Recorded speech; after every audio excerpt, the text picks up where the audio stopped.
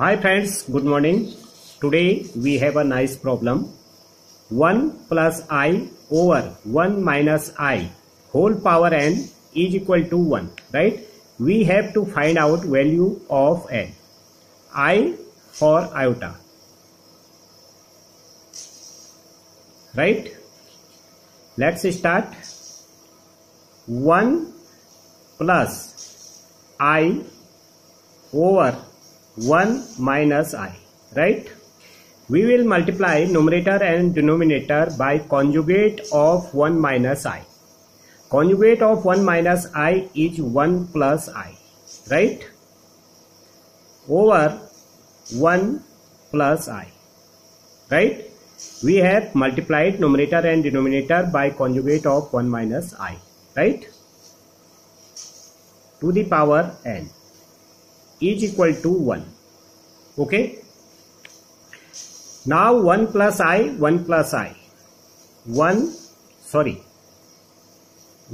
plus I whole square over 1 minus I, 1 plus I, right?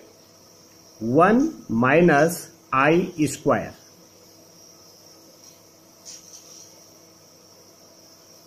is equal to 1, right? As we know, A plus B, A minus B is equal to A square minus B square, right? So this we get. In next step, now we have a formula of A plus B whole square. A square plus B square plus 2AB. So 1 plus I square plus 2I over 1 minus I square whole power n is equal to 1, right?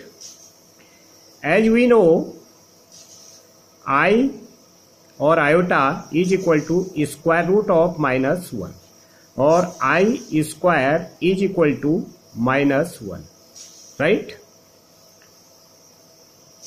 1 plus iota can replace by minus 1 plus 2I or iota, right? Over 1 minus I square minus 1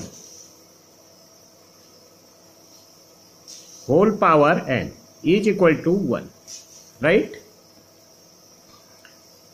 Now in next step, 1 minus 1 plus 2I over 1 plus 1 whole power n is equal to 1, right?